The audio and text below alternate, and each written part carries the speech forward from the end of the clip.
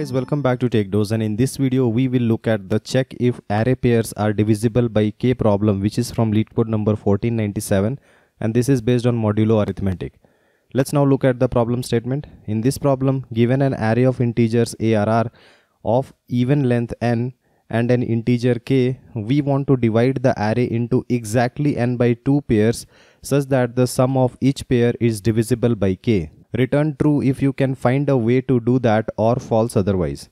Now if you look at the constraint of the problem, then we can have both positive number as well as negative numbers. Okay, so the modulo arithmetic will work differently on them. So let's look at an example for better understanding. Let's say that our given array is 1 2 3 4 5 6, okay, and our k value is equals to 3.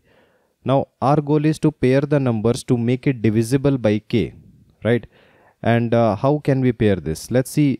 We can pair 1 comma 2 in such a way that if you take the modulo of k with 1 and 2, then the modulo here is 1, here it is 2. So if you add them up, the modulo k will be equals to 0, right?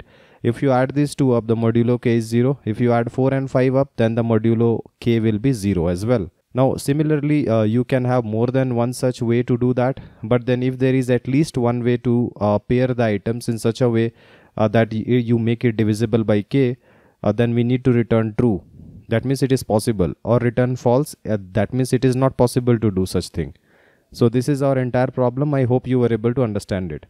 Now let's look at some basics of modulo arithmetic before we move forward to the solution. So let's say that we take 3 mod of 3. The value will be 0, right? Because 3 can be divided by 3 with 0 remainder. If you take 4 mod of 3, you get remainder as 1. 5 mod of 3, remainder 2, and 6 mod of 3, remainder 0.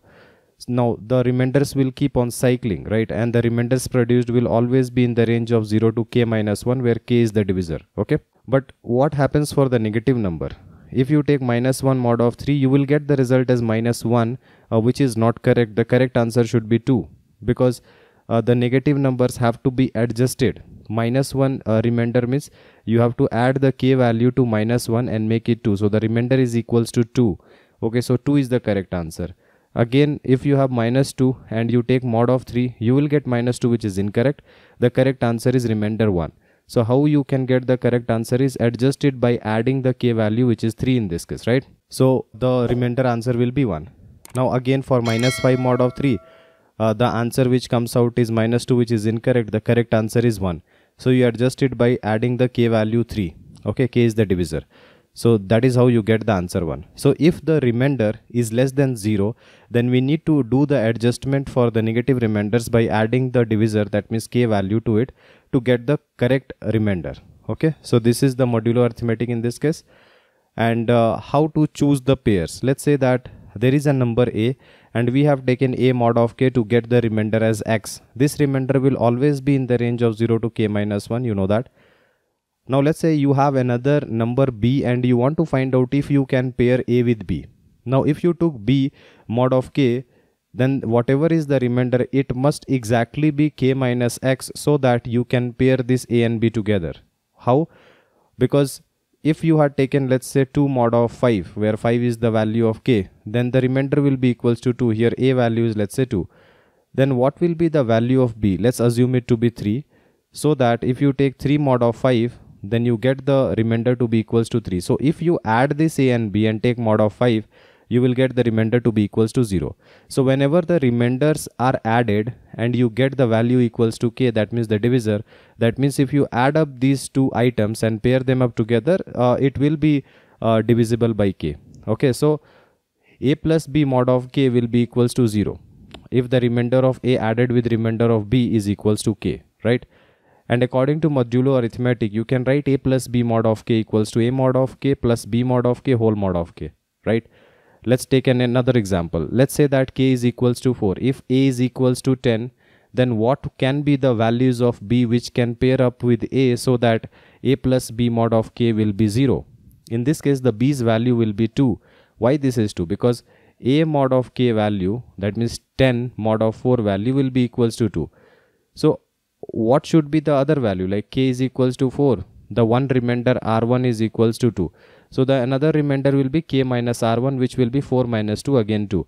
So the numbers which will have 2 as the remainders are 2, 6, 10, 14, mod of 4, right? And there can be other such numbers like this, both positive and negative. So this is how we can identify the possible values of b as well. Now let's look at the next example, which is a equals to 3. If you look at it, then if you take mod of k, a mod of k, then the remainder r1 will be equals to 3. 3 mod of 4 will be 3, right? So what will be the other part of the remainder? The other part of the remainder will be k minus r1, which is equals to 1. So if b can produce remainder 1, then a and b can be paired up. So what will be the possible values of b? It can be 1, because 1 mod of 4 will be 1, 5 mod of 4 will be 1, 9 mod of 4 will be 1, and so on, right? So this will be the idea of pairing a with b. Okay. Now how to make all the pairs? Let's say that our k value is equals to 5, and let's say we are seeing three numbers 2, 7, 12. If you take 2 mod of 5, the remainder is 2, 7 mod of 5, remainder is 2, 12 mod of 5, the remainder is 2. Then in order to pair all these numbers 2, 7, 12, they must be paired up with such a number who will have a remainder of k minus 2. That means 5 minus 2, which will be equals to 3 in this case, right? So all these numbers can be paired up with another number who gives remainder 3 when you take mod of k. So what can be such values? Let's say we take 3. So 3 mod of 5 will be 3. So yes, 3 can be paired up with any of these numbers. 23 mod of 5 is 3. So 23 is also a candidate. 8 mod of 5 is 3. So 8 is also such candidate, right? But then if you want to exactly pair up this 2, 7, 12, all these cannot be paired up with the exact same instance of the number, right? They have to be different pairs. So we can form 2, 3 as one pair. Then we can form 7, 23 as one pair. And we can form 12, 8 as one pair. We cannot reuse the 3 multiple times because it is only present one time. If it is present multiple times, we can use that. Okay. So this is how we can pair up all the numbers. Now let's look at the pairing condition. If k is equals to 5, then the possible remainders will be from 0 to k minus 1, right? Now, if you want to create the pairing, then if taking a mod of k, let's say the remainder is equals to 1, then I should take another number b, where b mod of k should be giving me the value of remainder k minus 1, okay?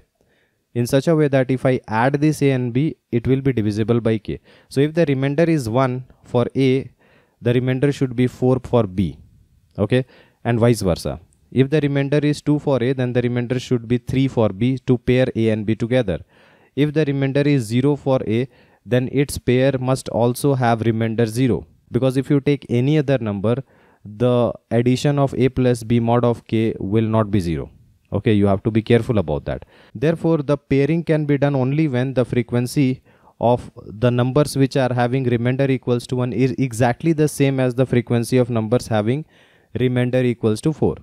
Because if there are two numbers, let's say 1 and 6, who have mod of 5 value equals to 1, then there should be two other numbers, let's say 4 and 9, whose remainder mod of 5 is equals to 4 exactly. Because if there is only one such number, then how will you pair this 6, right? You want to pair all the numbers. So the count of both the number of items should exactly be same, and that is why I have written frequency.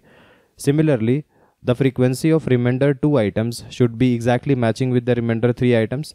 And for the remainder 0 items, the frequency should be even, because if there are odd number of items with frequency 0, you cannot create all the pairs. There will be one leftover item, right? So these are the conditions for pairing. Now let's look at a dry run for better understanding.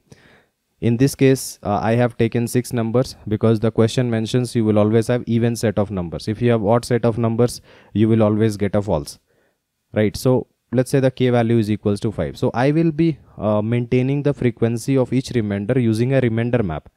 And let's now look at the parsing from left to right. Now let's look at the first item 2. 2 mod of 5 is 2. So the remainder is 2 and the frequency is 1. Then you have 9. 9 mod of 5 will be 4. So the frequency is 1.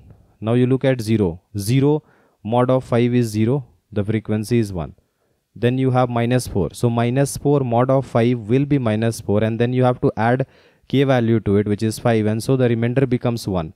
So remainder 1 with frequency 1. Similarly, minus 2 mod of 5. Minus 2 mod of 5 will be equals to minus 2. Then you have to add k to it so that you get the actual remainder of 3. Okay. So this is giving me remainder 3 and the count is 1.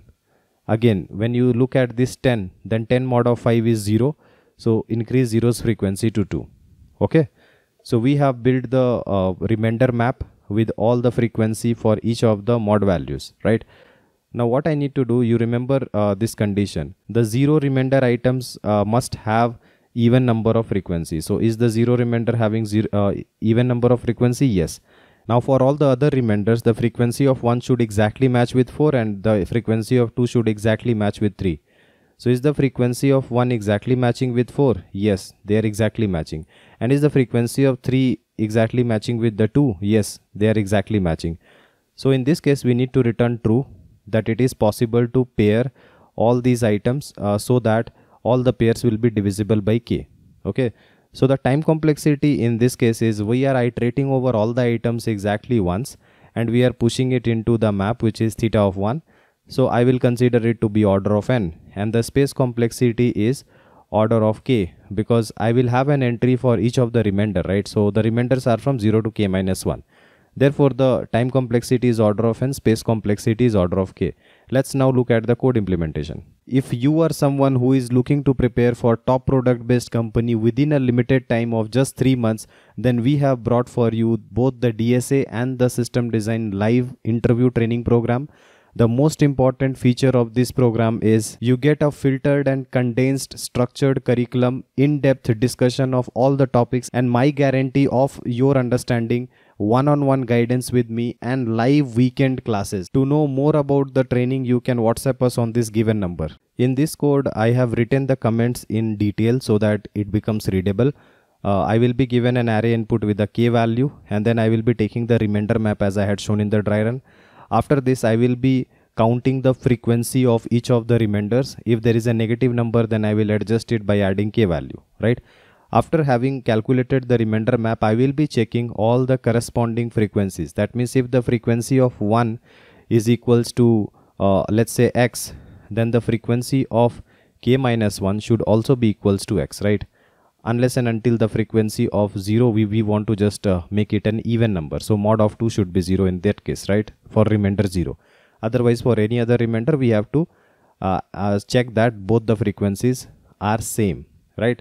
So I think the implementation is very simple, and I hope you have understood the entire solution. If you still have any problem, do comment below and I'll try to help you as soon as possible. Like and share our video and subscribe to our channel in order to watch more of these programming videos. See you guys in the next video. Thank you.